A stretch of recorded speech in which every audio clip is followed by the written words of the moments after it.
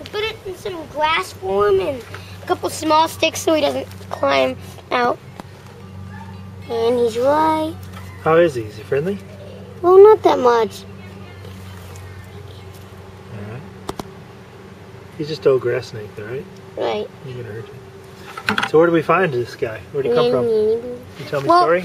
I don't really know, but all I know is that he came through my bathroom and he started going towards my brother's bed, which is right next to mine. So my dad found him at like midnight last night. Well, a couple nights ago. And so we put him in some place and kept him as a pet. The strange part was we were looking for a snake the night before, well, a little bit before he came in. So what's the story behind this guy?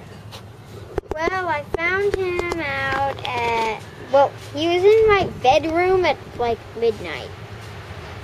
He's a common garden snake that is not very happy, Snappy. Is he biting you? Stay down. Is he biting you? He's trying, but he hasn't succeeded once.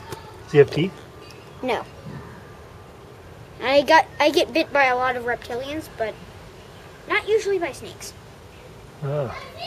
Put him on that table. That was cool watching him move. Move around, Snappy. What does he do? He just mostly sits there. Oh man, don't hurt him. Be nice to him. Snappy, move around. He's had a long day, huh? No, he hasn't had much of a day. Why don't you put him back in his habitat? We'll show everybody what his habitat is.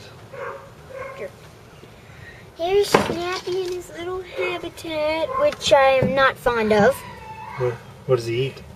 He eats little roly-polies, which have disappeared. Alright.